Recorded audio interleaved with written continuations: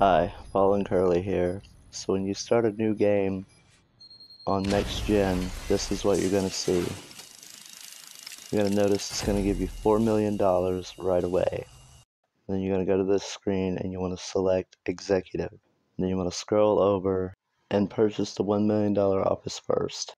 Next, you want to scroll all the way over to the right and get the cheapest warehouse. And then for vehicles, you want to scroll over and get the armored Kuruma. And for weapons, you just want to get every single one they have. Just scroll through and purchase every weapon on here.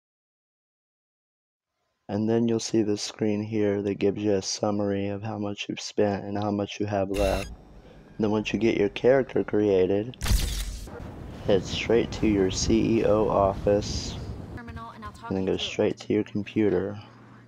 Start exporting the mixed goods between two warehouses until you get them completely full. And then after you've purchased enough crates to get both warehouses completely full, then you want to go and start your first sell mission. And then once you start your first sell mission, it'll usually send you to LSIA and you'll have to board a plane. If you follow this strategy, you'll get to 2 million in no time.